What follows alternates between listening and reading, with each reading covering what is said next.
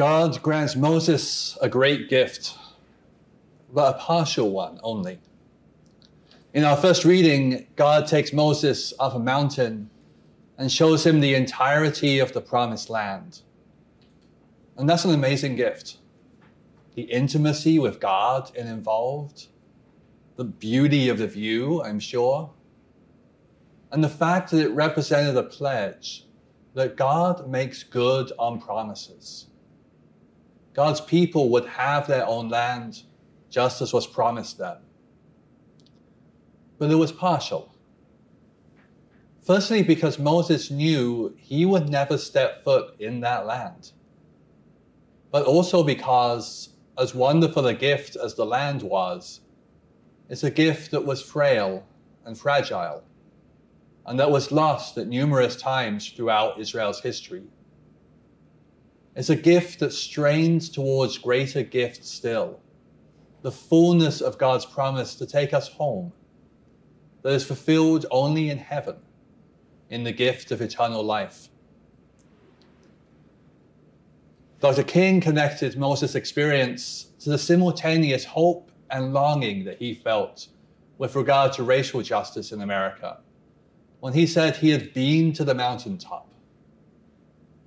God let him see something worth hoping for, even though he knew he wouldn't be able to walk into it, not during his earthly lifetime.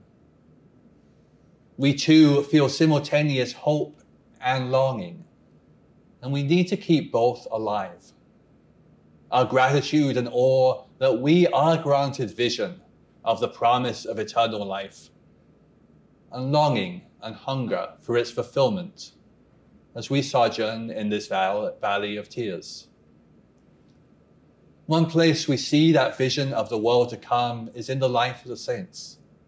Today's Saint, St. Clare, shows us what a heavenly life looks like in her evangelical poverty, placing God before all things, and in her formation of communities of sisters who seek to live out and show to the world a mutual communion with one another, reflective of the relationships God seeks.